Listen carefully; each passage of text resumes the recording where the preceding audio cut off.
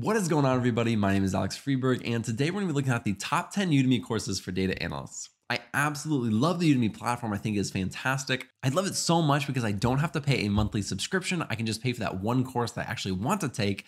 And typically you can get every course that we're going to look at today for around $10 to $15. If you are interested in any of the courses that we look at today, there will be links in the description, so you can go and check those out for yourself. With that being said, let's jump into it and look at our first course. Now, before we look at our first course, I want to say that these are in order of how I would take them. So the very first course is the first course that I would recommend taking at the beginning, and the course that we look at the end, I would take last. Now, the first three courses that we're going to look at are all SQL based. The first one is SQL Server, the next one is PostgreSQL, and the last one is MySQL. Now, I could talk about the differences between each type of SQL, but I will save that for another video. Let's get started with our very first course, which is a SQL Server course.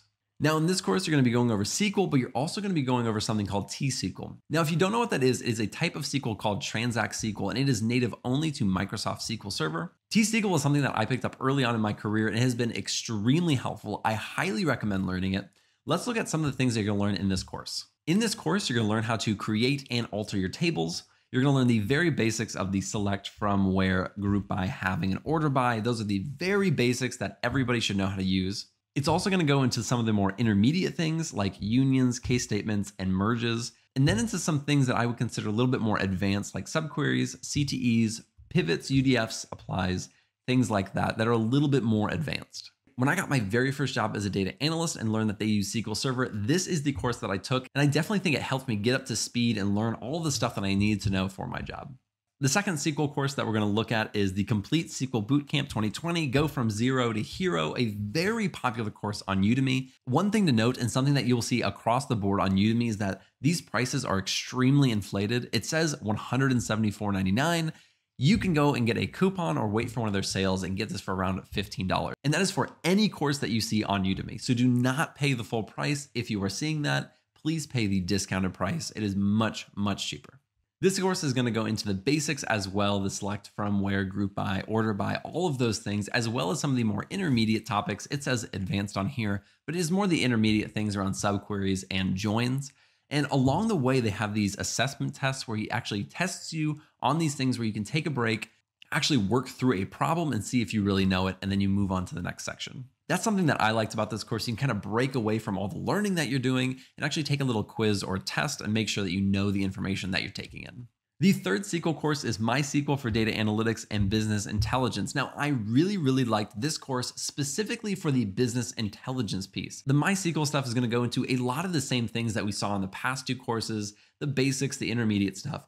But this one specifically combines it with the business intelligence. So let's look at some of the things that you're going to learn in this course. Like I said, you're going to go through all the basic and the intermediate SQL things like we talked about in the previous courses, but this course specifically is going to show you how to combine SQL and Tableau together so you can build those visualizations with the data that you're actually looking at and working with in SQL. The fourth course is going to be a data visualization tool, and this one is going to be Power BI. And I absolutely love Power BI. That's what I use at work. And for this course specifically, it's going to take you all the way from connecting a database to building those beautiful dashboards. And so let's get into what you're going to learn in this course. I think what you're seeing right here is a perfect representation of what you're going to learn in this course, which is you're going to learn time series, aggregation filters, maps, scatter plots, interactive BI dashboards, and creating an interactive business intelligence report. And these things are extremely important to learn. So if you do not know how to do these things currently and you want to learn how to do it, this is probably the course that I would recommend the most. The fifth course is going to be building interactive dashboards with Tableau.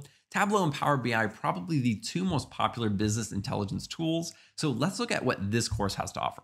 Now, this course specifically is around building dashboards. So if you want to get into a job or you already have a job where you are building a lot of dashboards, this is going to teach you a lot of the fundamentals of the very common dashboards that you're probably going to be using and creating. Dashboards like tactical, operational, analytical, and ad hoc dashboards all have their own flavor and their own variety. And so it's very important to know the difference, and it helps you learn how to build dashboards all along the way.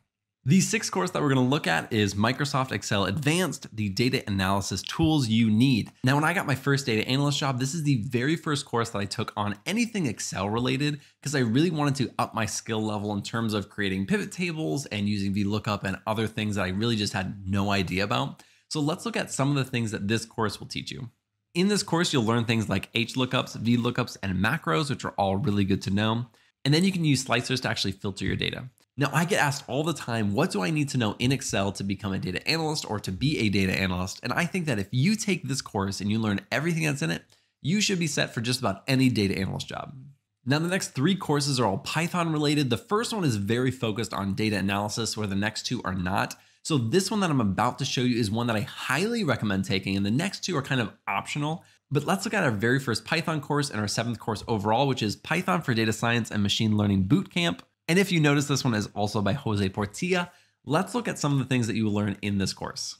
I am actually going to walk through each thing that you're going to learn in this course because I think that this course is so fantastic. The very first thing is you're going to learn about Jupyter Notebooks, very, very good skill and tool to learn.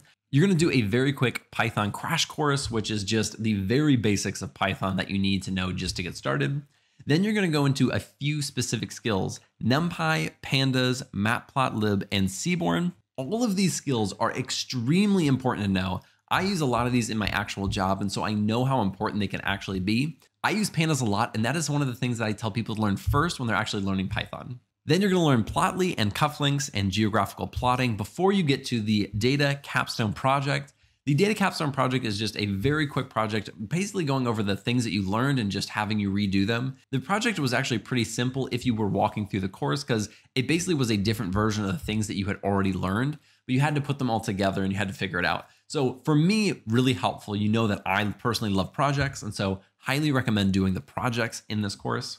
The very next thing in this course is a little bit on machine learning. Now, you may not use machine learning or need to know machine learning at all, but I think that is extremely important just to know some of the terminology and how some of these things are used. So some of the things that you're going to learn about machine learning are things like linear regression, cross-validation and bias variance trade-off, logistic regression, k-nearest neighbors, decision trees, random forest, support vector machines, k-means clustering, principal component analysis, recommender systems, NLP, neural nets, deep learning, big data, and Spark with Python. And I know I just threw a ton of things at you. If you do not recognize a lot of those things, that's totally okay. It's a lot of machine learning stuff that a lot of data analysts are not going to use at all. But I do recommend going through them. It is not a super in-depth course when it comes to the machine learning part. It is a very high level and just gives you an introduction into each of those concepts. So I recommend going through that just in case you want to go into data science, or just in case somebody around you is talking about it, you can be educated and know a little bit about that topic as well. The 8th course is another Python one, is the complete Python scripting for automation. I am a big believer in automating any work that you can automate. And so this was a very good course that I took. Let's look at some of the things that you'll learn in this course. I'm going to be honest, the descriptions that this guy wrote out for this course were not extremely helpful, but the basic things that you're going to be learning are centered heavily around files and automating all those processes. So moving and organizing your files, as well as reading in files to your database and automating that entire process. Our 9th course and the next Python course is one that is extremely popular, is Automate the Boring Stuff with Python Programming. You can even get this one for free sometimes. It is so popular. Sometimes they just give it away for free. And it is a fantastic course to take, especially if you are just starting out with learning how to automate things. Let's look at some of the things that you're going to learn in this course. I think this description is perfect for what you're going to learn in this course. You're going to learn things like automating tasks on your computer by writing simple Python programs. You're going to learn things like generating and updating Excel spreadsheets. You're going to learn how to crawl the web and pull information from online sources. You'll write a script that will send out emails for you automatically. You'll be able to write a script that controls your mouse and keyboard and clicks and types for you. And one of my personal favorites, one that I think saves me the most time in my actual job, which is writing a program that sends out email notifications. I actually use that all the time in my job because I hate sending out reports every month or every week. I like to automate that stuff, and Python is a fantastic way to do that. For our 10th course, it's Statistics for Data Science and Business Analysis. I get asked all the time, what do I need to know in terms of math and statistics in order to be a data analyst? This course is for you. Please take this course and stop asking me, what statistics do I need to know? What math do I need to know? This answers all of it. If you take this course and you learn everything that's in here, you should be set, and even a little bit more than set, in order to be a data analyst. Let's look at some of the things that you're going to learn in this course. You're going to learn things like distributions, inferential statistics, hypothesis testing, and regression analysis. And if you haven't learned this already, I'm going to let you in on a little secret. Regression analysis is extremely important, so you should definitely learn that skill. Now, I know this is a top 10 video, but there were just too many good courses on Udemy. I had to include a few bonus ones These next two are two cloud platforms that you can learn, AWS and Azure. This is one of the very first courses that I took when I was learning AWS, and this is AWS Certified Data Analytics Specialty 2020 Hands-On. Let's look at some of the things that you're gonna learn in this course. You're gonna learn things like data storage in S3 and DynamoDB. You'll also learn MapReduce, and you'll also learn how to process the data with Lambda and Glue ETL. The second bonus course is Microsoft Azure Beginner's Guide plus AZ900, updated 2020. AZ900 is the actual certification exam that you can take if you want to become certified in Azure. So let's look at some of the things that you're going to learn in this course. You're going to learn things like Azure Virtual Machines, Azure Data Storage, and then you're going to go into a lot more of the products that you'll actually use as a data analyst. Things like Databricks, Azure Data Factory, and Azure SQL Server. And this kind of gives you just a brief overview how they were used and how you will use them as a data analyst. Udemy was the very first platform that I ever went to learn anything about data analysis. That's because it was affordable and it was cheap and it was something that I could absolutely take without any huge money commitment. And so I genuinely hope that these courses will be helpful for you as much as they were for me when I was first starting out. Thank you guys so much for watching. I really, really appreciate it. If you want to support the channel, be sure to like and subscribe below, and I'll see you in the next video.